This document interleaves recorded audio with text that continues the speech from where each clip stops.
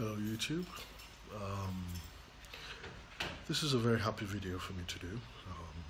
As I stand here, it is almost 1 year to the day that we went solar. Yeah, almost 1 year to the day that we went solar. And ever since we went solar, we have been absolutely, completely without generators. I've actually given my old generators away. The big generators at the back there is redundant. The battery is dead in it. There's absolutely no need for it. Instead, what I have done is that I have gone from installing 18 solar panels to increasing that by 12. So now I have 30 solar panels up on the roof and a 7.5 kilowatt array. I've got 2 inverters, solar inverters, actual genuine solar inverters. Each of them is a 5 kVA inverter, and they both stand alone. One for the house and does everything except for what the other one does, which is air conditioning, water heaters in the bathrooms, and ironing, because we iron like once a week, and so that's the whole house is completely powered by solar. And obviously I'm still connected to the grid, so when we do have grid power, that comes in and has a bearing from time to time, but we only use grid power sparingly. The switch is usually in off position because more or less we have enough power to run our day-to-day lives. So grid power is something we use sparingly. Typically what happens is that 6 a.m. in the morning the sun comes out. This is West Africa, and the panels start to charge my batteries from about 6:30, and that increases in wattage all the way to peak sunshine, which occurs about 12:30 all the way through till about 2:30. Those are the sort of peak times. Actually about 11:30 to 2:30 to be on most days, but you have so much sun even before and after these peak times that we're just using the sun to come in, power the fridge, power the freezer, power the TVs, power the lights, the fans, etc. There's nothing else. And then by evening time we start to use the battery. It just works very well. So we have not had any use for generators. I have, show you.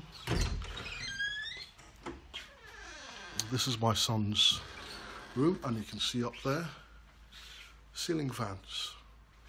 I have invested in ceiling fans everywhere in this house because they're just so efficient. He also has his air conditioning on most nights because he particularly likes this room very cold. And when you stand under this ceiling fan, as I am here, this is solar power. This is solar powered, every single day. The air conditioning is over there that we can, so this is just beautiful. It's just beautiful.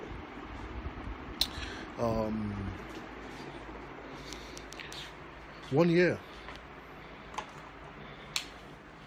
So this is my son's air conditioning. We don't have any grid. And there you have, purely on the sun. This is pure solar power. And air condition is on. The sun. Nothing but the sun. You can hear it. It's cool. Nothing but the sun.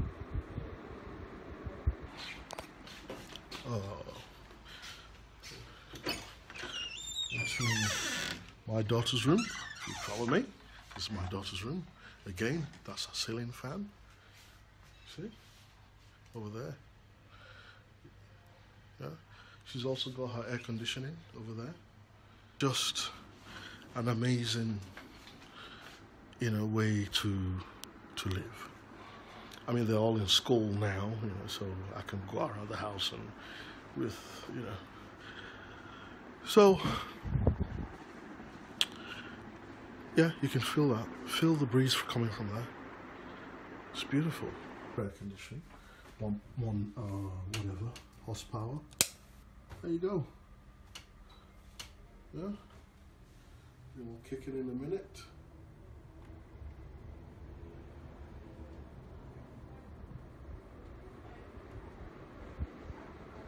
There you have it. You can hear it. All from the sun. Switch that off. Again, this is about 1 p.m. in the afternoon, so the sunshine is at its peak. And appliances are on downstairs. These are the televisions that I have.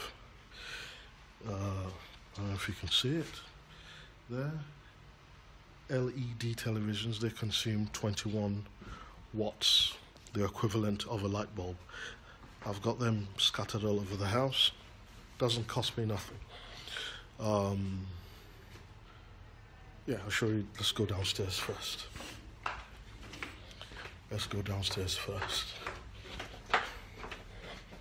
So downstairs here, we have a 1.5 horsepower air conditioner over there, and a 2 horsepower air conditioner in the main sitting room, and those are not on my solar arrangement.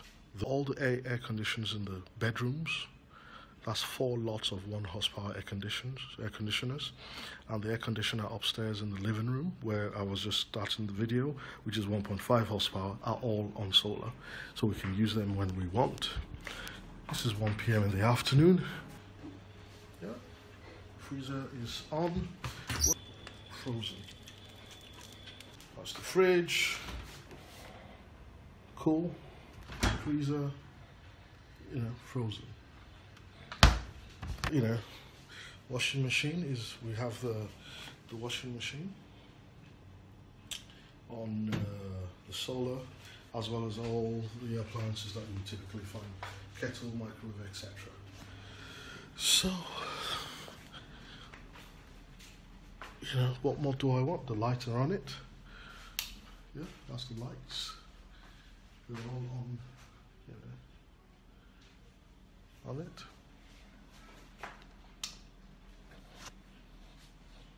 Solar, no generators, and to be fair, sparing use of grid power when it comes. In fact, what I found I use grid power for is for occasions when you've had several consecutive days of non-stop rainfall, cloudy days kind of for several days, etc. And then you get grid power. I have been known to switch that on and get additional charging. That's it. Apart from that, I'm virtually, and this is where all the business happens. You can see my battery back there. I have an AVR to protect my stuff from voltage. I have the 2 inverters. This is inverter A, and that is inverter B. Inverter A has on it absolutely everything in the house: lights, fans, fridges, freezers, everything, apart from the air conditioning I mentioned, water heater in the bathrooms, and extended ironing duties. That is all inverter B is used for.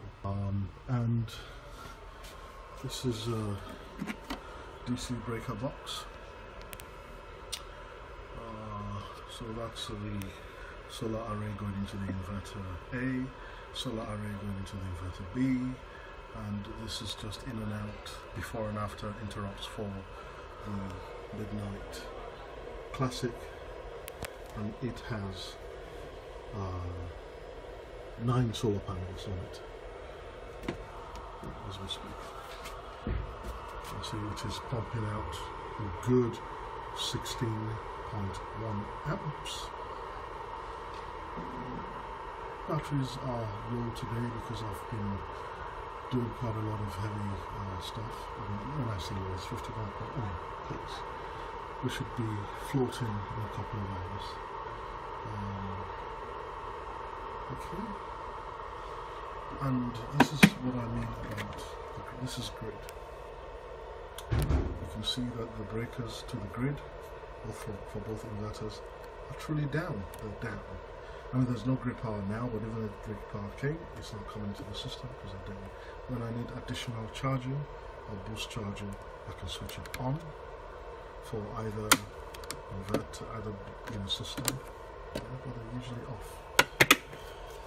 Interesting, my battery bank for inverter A, I have got 8 batteries, which is a 200 amp hour 12 volt battery. And for the second system that runs the air conditioning, etc., I've only got 4 batteries. Now this is a very interesting story, because as you can see on top of this, this is BLS battery lifesaver. I will be talking about that gadget and these 4 batteries and why there are not 8 batteries here in another video when I talk about that battery lifesaver. Very, very interesting. Must stay tuned for that. But basically this is almost 1 year. Nothing to report apart from boring. There's nothing, no drama, just boring. You know, lighting arresters properly fused, breakers are far, it's nothing. You know, and the house just works like clockwork. You can see the sun is there charging away, just charging my battery bank. So this is what I mean by boring, boring, boring solar. If it's done properly, it's well installed, well designed, well balanced with proper fusing and protections, you will find, as I have, that it's just uneventful. That's what I mean by boring. It is uneventful. It's the most exciting thing I've done in years, by the way. Just being able to live off the sun. Just off the sun. I was going to install a 1.5 kilowatt wind turbine for nighttime, but you know what? I'm not interested. I've got more power than I need already. What am I, unless I want to start selling power to people, you know?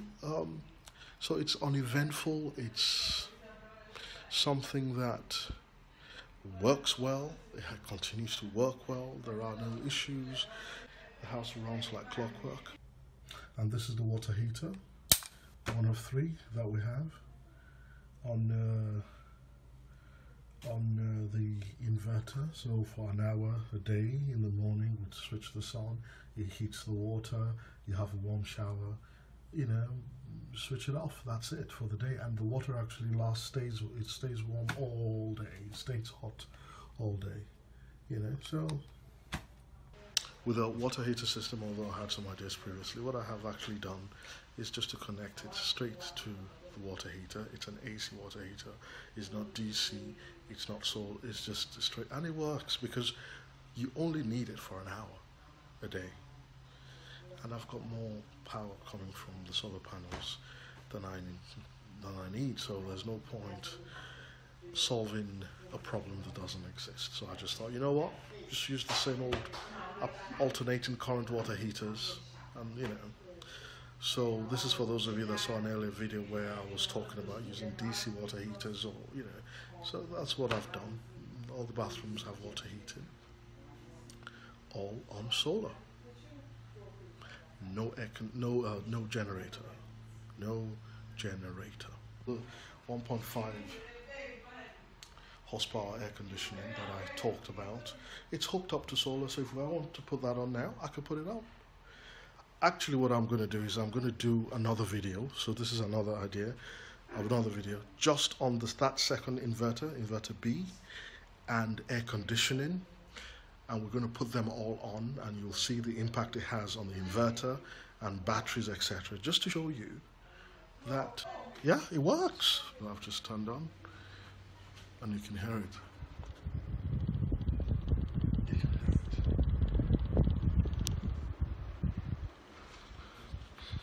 And it's just blowing nice, lovely, air conditioned, you know.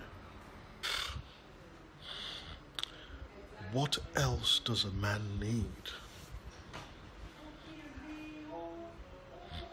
I'm very happy with solar. So I just thought I'd share this video with you because I'm actually going to be abroad again for the next few months on work, and I will be missing the actual exact 1 year anniversary of having these having this installation. So I thought I'd do the video now, share it, and hopefully encourage others who want to go solar and who are wondering, you know, feel that. This is just from the sun, you know, just from the sun. Amazing. All right then, YouTube, out.